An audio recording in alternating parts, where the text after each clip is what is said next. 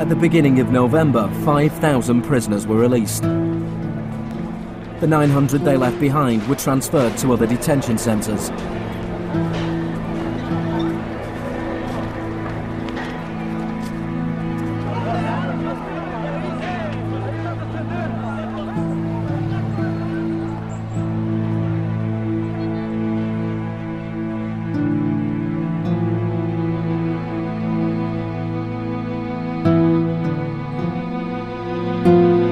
Less than a month later, FIFA allowed Chile to play a World Cup qualifier in the very same stadium. Their opponents, the Soviet Union, refused to play there, so Chile were allowed to score into an open goal and went through to the 1974 World Cup finals.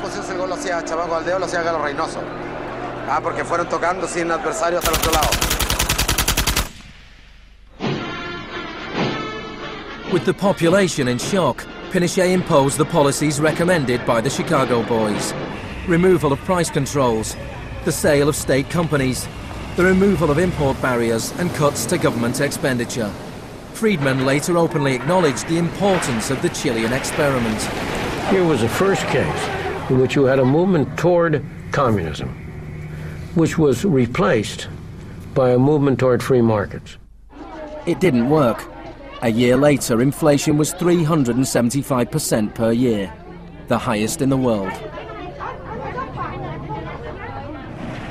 So in March 1975, Arnold Harberger and Milton Friedman flew into Santiago. He used a phrase that had never before been used in a real-world economic crisis. He called for shock treatment.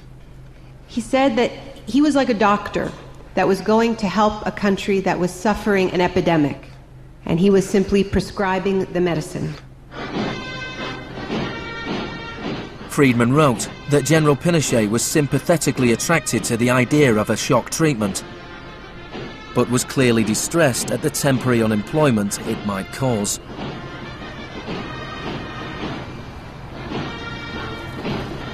It rapidly became clear that Friedman's economic policies benefited the wealthy at the expense of the poor.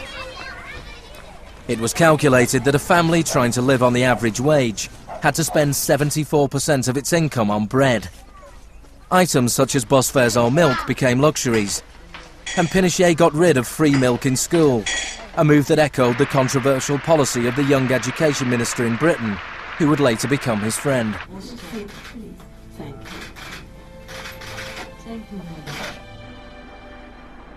In order to enforce these economic policies, there had to be an enemy to fear. Tampoco creo yo que se haya triunfado totalmente sobre el marxismo. El marxismo es como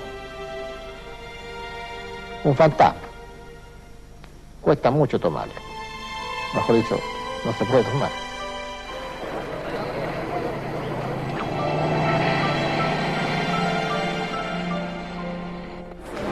Friedman and Harberger argued that free market economics went hand in hand with freedom and democracy. But in Chile, where their ideas were being implemented within the context of a military dictatorship, the opposite was true.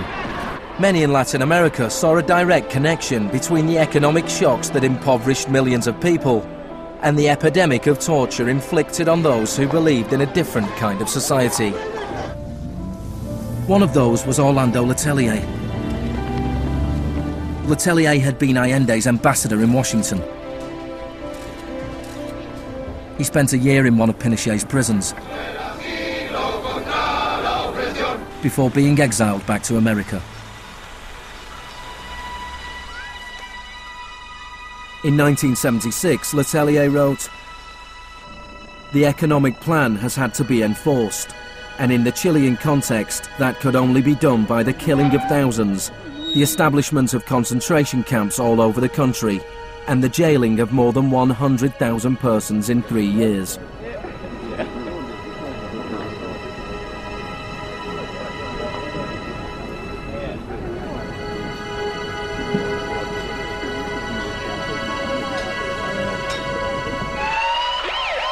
Less than a month later, Letelier was killed by a car bomb.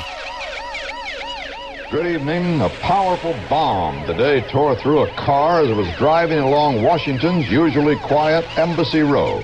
The Chilean was Orlando Letelier, who also had been foreign minister during the last months of the late Salvador Allende's Marxist regime.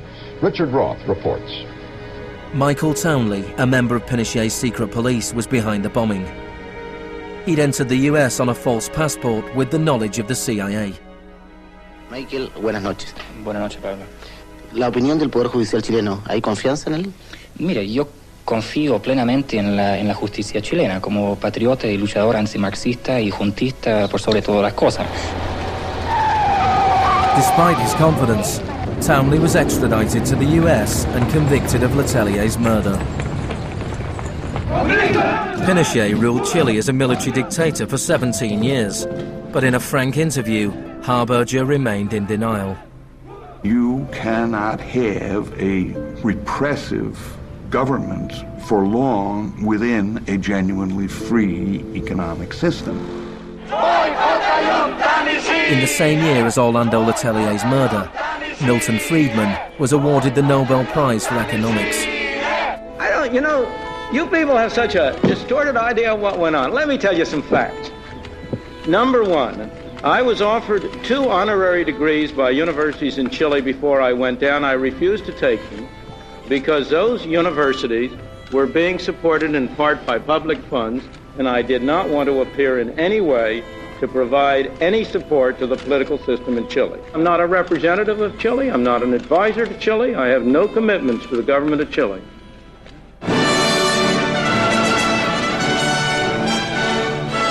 I now turn to you, Professor Milton Friedman.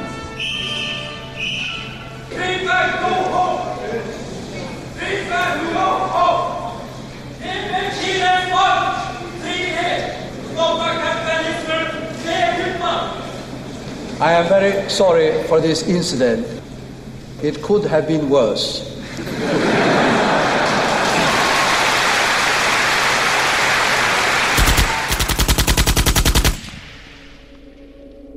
What I'm trying to do in the shock doctrine is tell an alternative history of how this savage stream of pure capitalism that we've been living, capitalism unrestrained, came to dominate the world.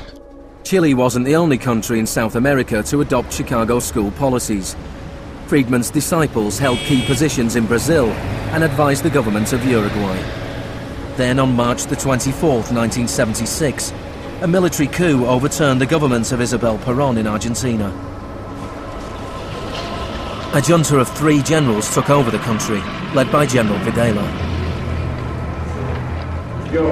Chicago boys landed key economic posts in the military government.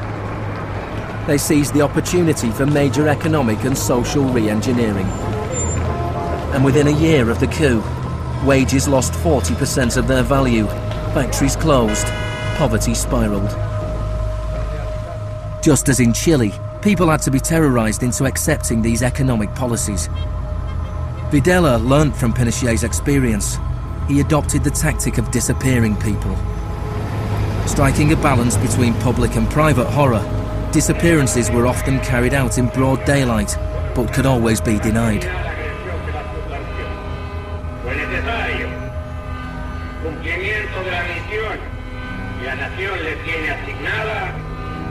Articular la defensa de la sociedad argentina.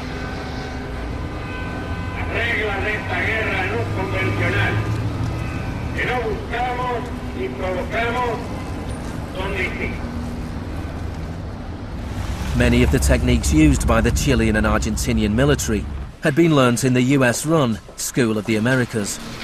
Torture techniques taught, from rape to derobing, to torture with pointed objects, breaking of extremities, poking eyes out, branding. In Latin America, there are various regimes which at the moment are abusing human rights. Political murder, torture, deportations, imprisonment without trial, using the techniques they may have learned in this establishment. You may be right. If you can say that the skills which we've taught here have been applied, I can't deny that. The use of torture of a known enemy soldier to gain some kind of military advantage, I think is justifiable and smart. To go beyond that, to use torture techniques merely to intimidate people is completely wrong, unethical and immoral.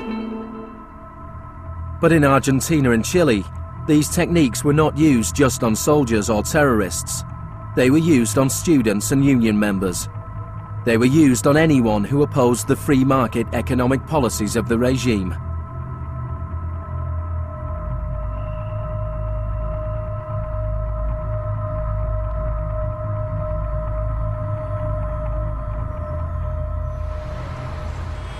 In 1978, the Argentine junta hosted the World Cup.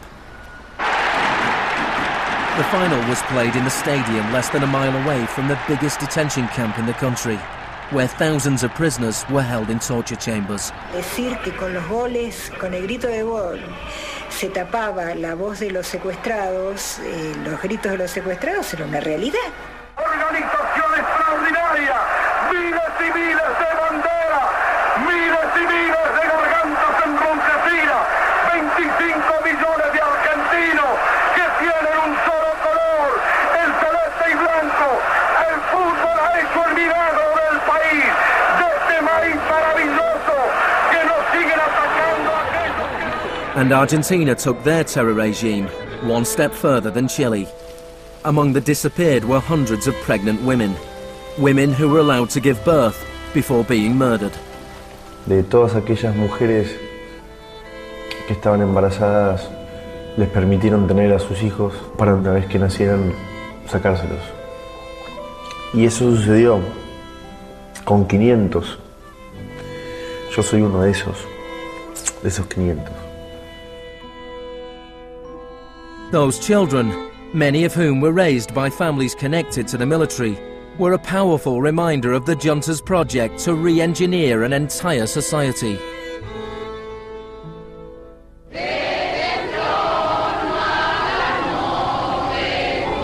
While the junta was still in power, a group of mothers and grandmothers of the disappeared started to protest in the Plaza de Mayo.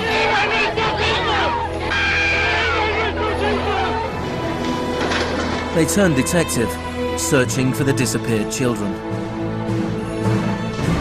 After the junta collapsed, some were found and reunited with their families. Occasionally they found remains. Mostly they found nothing.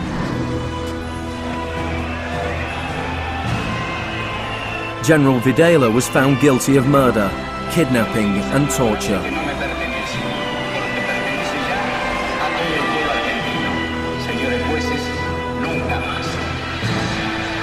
He was sentenced to life in prison.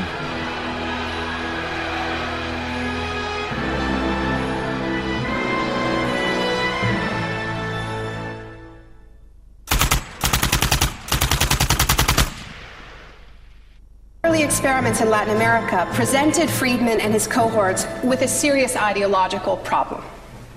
Friedman had promised that these policies would not just make the elites richer, but that they would create the freest possible societies, that this was a war against tyranny, that capitalism and freedom went hand in hand.